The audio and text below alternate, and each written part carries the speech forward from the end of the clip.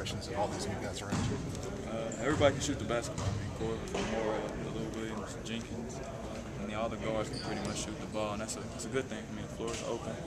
You know, Allen Johnson will have an operate. I'll be able to get in the lane. And it's fun to play with. As this team figures out a way to replace some points, We definitely put points on the board. That's not going to be a problem. I think everybody on the team can get a bucket when they need to. That's a great thing to have. How different is this offense from what y'all run last year? Like, how many new concepts has Coach introduced so far, or is this just the base so far that he's? It's just the base. He hasn't put too much on it yet.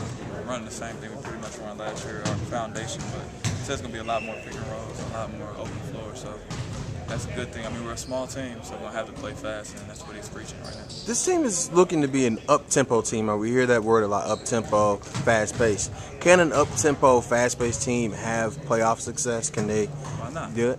Why not? We're going to play defense. That's what we're going to do. That's how we're going to get on the fast break. We're going to get stops. We're going to be in the passing lanes. We're going to get deflections, and that's going to be our biggest thing. It's on the defensive end. Okay, so you're saying that's the defense is what will differentiate you from like a Golden State or some of those other type of. We're going to play defense. We're going to get in the passing lane. We're going to get steals. We're going to get in the open floor like that. But you know, we're going to be an organized fast break team. We're not just going to be out here running and gunning. And that's one thing he's been preaching. These gassers you guys were doing at the end here, is that picking it up a little bit more from what you were doing last year in camp?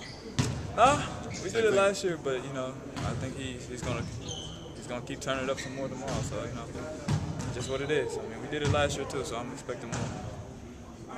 When guys like Lou were added to this roster, were you envisioning yourself being on the floor at the same time and having that kind of quickness and speed? Yeah, I think that was the whole idea. I thought me and Devin would be on the floor, and me and Lou. You know, that's a tough combination. It's kind of like Rondo and Bradley last year. You know, I had two fast guards able to pick up guys full court and cause havoc on the defensive end. I think we do